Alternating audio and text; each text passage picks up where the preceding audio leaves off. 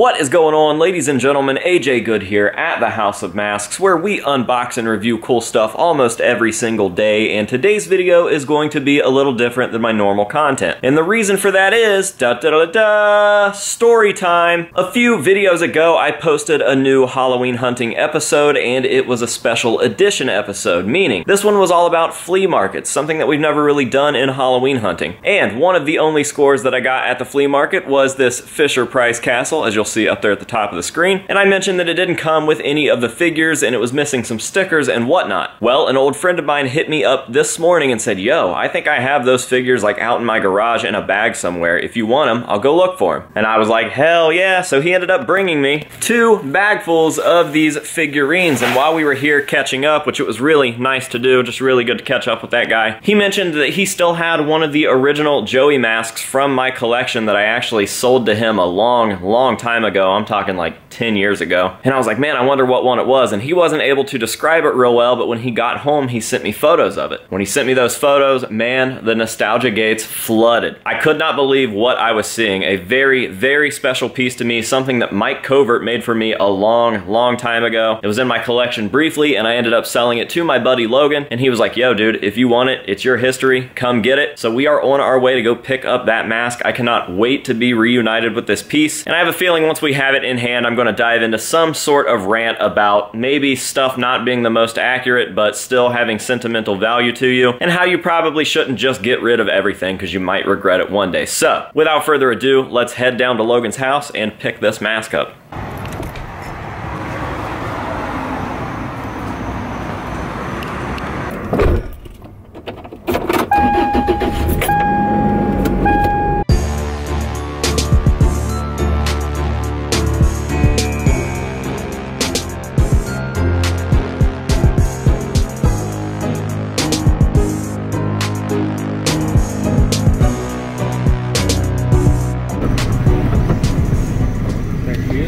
Fucking nuts. Dusty, dirty, but it's been a shelf queen. I mean, I can't believe it just still exists. It's got that little crack under the chin that was there when I think I got it. But yeah, I mean, dusty and dirty. It's just back when we used Sharpies and shit, man. Yeah. God damn. That's yeah. So fucking cool. Yeah, no, I've just had it hanging up, and like, I thought about it like a week or so ago. I was like, you know what? I should see if AJ wants it. Yeah. And like, then you asked about it today. Yeah, it's yours, man. Yeah, I'm all about it. I messaged Covert before I came down here. I was like, you're not gonna believe what I'm about to go pick up. I haven't told him yet, so I want to just surprise him, just like send him a picture of it or some shit. Yeah. That's fucking rad. Yeah. Well, I appreciate it, man. Not a problem. I really hope you guys come to the open house. We will.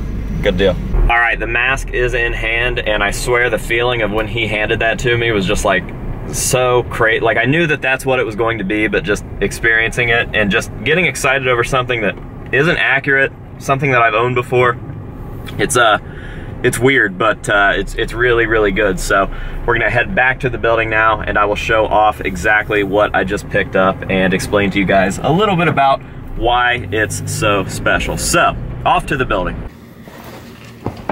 Alright guys, we are back at the building now, and I'm about to show you the mask that I just grabbed from Logan. Alright, so what we have here is the Chin Dots, or the Kerrang cover Joey, and man, what a fucking trip. I know that you guys are probably watching this and thinking, what's the big deal? But I promise, until you have gotten rid of something and regretted it, you wouldn't know the feeling of getting it back. And that brings me to a really good point that I wanted to talk to you guys about, and that is about selling things that you don't necessarily want to sell. I know that times get tough and sometimes you just have to make the decision to let stuff go, but if that isn't the case, I would highly recommend being very careful with what you let go, because I've been there and done it, and take it from me, someone who has literally thousands of masks, thousands of items of the things that I am passionate about. There are still items that I've gotten rid of over the years for whatever reason, whether it was a legitimate reason, whether it was just to trade up and get something else, whatever the reason may be, I have gotten rid of things that I will never ever get back, and this was one of those items. If I could get back all of the masks that I traded that I miss and that I think about about every single day, I don't know what I would do. Tons of pieces that aren't even anything special or accurate, just pieces that I want because they're a part of my collecting history, and I will never ever have those back. So to get this back really is a special thing, and I can't thank Logan enough for that. I actually managed to track down the video from 10 plus years ago of me wearing this. I wasn't really doing unboxings then, I was just kind of making videos to show my friends what items I had. So the videos are pretty lame, they were filmed on a potato, but it just is what it is. It's cool that I had that documented, so I'm able to look back at it as I'm holding this piece in my hand here. And just for the record, this was done by Mike Covert, one of my best friends in the hobby since I entered the hobby. Mike has been an absolutely amazing guy. I'm sure that a lot of you guys watching this video either know Mike or know of Mike. He's always been closely associated with the House of Masks. He is now one half of Paleface & Co., along with Bishop and his wife Jasmine. So yeah, this is super, super rad to have back, and honestly, it's not even a bad conversion. It's done with Sharpies, which isn't really accurate, but this was just when we were doing stuff with Sharpies. But in all actuality, I wouldn't be ashamed to be displaying this with the rest of my collection, and I think that's what I'm going to do. So